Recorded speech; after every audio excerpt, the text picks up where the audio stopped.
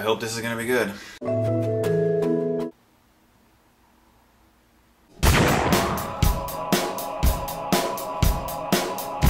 The Raid Redemption is about a SWAT team that is infiltrating an apartment building owned by this gangster, this guy who's into drugs and he's a terrible guy. You get a few scenes to establish that this guy is the scum of the earth. This SWAT team is infiltrating this building with one goal: take out all the people, find that guy, bring him to jail if possible, take him out if need be. And the entire movie is essentially one gigantic action scene with each floor being a new level of chaos. This movie stars a bunch of people who are extremely good at ripping off each other's faces, kicking, punching, stabbing, shooting, every little thing you could possibly think of, flipping, dodging, and the lead man in this movie is pretty much the most ballsy person who ever walked the planet. And he is amazing in this movie, as is the fighting in this movie. Holy crap! I have not seen action scenes this extensive in such a long time. This movie is a great ride. The action scenes in this movie are so fantastic. It's like, okay, we're gonna infiltrate the building now. Suspense. Oh, there's men with guns. Okay, shootout. Oh, one of these guys just came out of the wall. Okay, fight this guy really quick. Oh, there's a room with like 20 people. Doesn't matter. I'm gonna fight them all and win. These people are crazy good stuntmen. This is one of the best action movies I've seen in a while. The action's fantastic. The choreography is brilliant.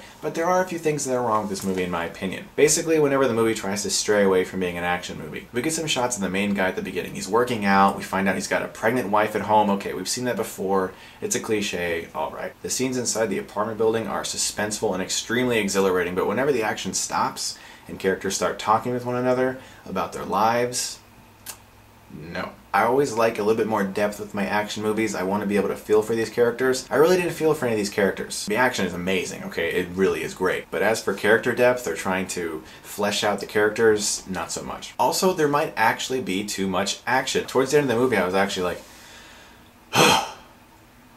wow. But seriously though, this is a great action movie. I really, really liked it. There is a lot of action. It's really well done, extremely well choreographed. I'd recommend this movie for sure to action film junkies, to people who love kung fu movies. It's just that if you're looking for a movie where you can kind of feel more depth and weight to the people who are fighting, that might be disappointing to you. However, it's so exhilarating and so cutting edge and so well filmed. Just everything about the fight scenes is so impressive that you can kind of look through that a little bit and just view it as pure pulp entertainment, and this film definitely delivers. Although I don't know why the American title is The Raid Redemption.